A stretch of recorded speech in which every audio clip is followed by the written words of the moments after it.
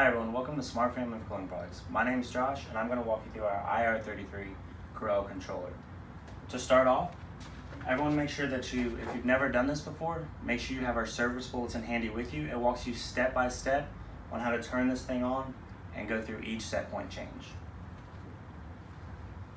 To walk you through our setup here a little bit more, we have a return temp sensor here, as you can see here. We have our supply temp, which we have in a cold bottle of water. From there, I'm going to go ahead and turn our IR33 Carel controller to the on position. As you guys can see, the Carel is what I call waking up. Give it about 10 to 15 seconds.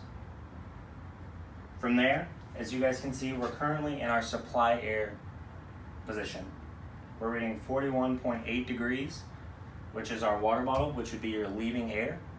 And then if I switch this to return air, we're going to be reading ambient. Ambient in the room is currently 75 degrees.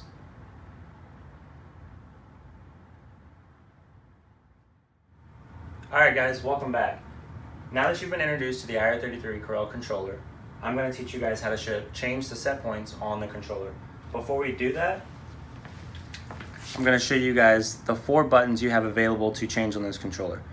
The program key, never hit that or you're going to be calling us for tech support. To change your set points, you're going to hold the set key right there for roughly 5 seconds, and then this Carel will begin to flash and you can change your set points using the up and down arrows to do so. I'm going to show you guys how to do that now on the live Carel we have over here. So currently, we're going to change our returner set point, which is your ST1.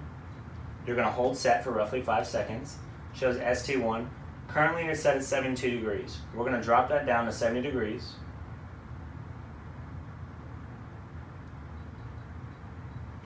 And to save that in, we're going to hit set.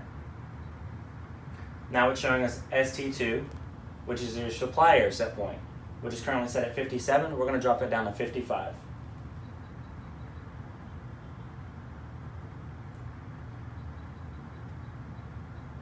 And the final step to make sure you save both set points in, be sure to go back and hit the set key, and it'll go back to reading whatever sensor you are selected on. Thank you guys. Stay safe. Hi everyone, welcome back. Now I'm going to show you guys how to unlock the IR33 Carel controller. This is something we run into quite often. We have a service bulletin, as always, that walks you through step by step on how to unlock the Carel controller. This is also found on our website, guys. The first thing a lot of people do when they have never messed with an IR33 Carel controller is they go to change the set point. They use the up or down arrows. What we're going to do here is I'm going to press the down arrow and show you guys that we're not actually going through the set points, and then what everyone else normally does is they're going to hold set. See if we can get back to where we're looking at. The IR33 Carel is not going to tell you no. What we need to do is go back to B1, which is what we're actually using to read the temperature probes that are located on your unit. In order to do that, what you're going to do is you're going to hit your down arrow again, and we're going to down arrow until we find B1. And once we find B1, we're going to hold set for 5 seconds. That's all there is to it, guys. Thank you, guys. Stay safe.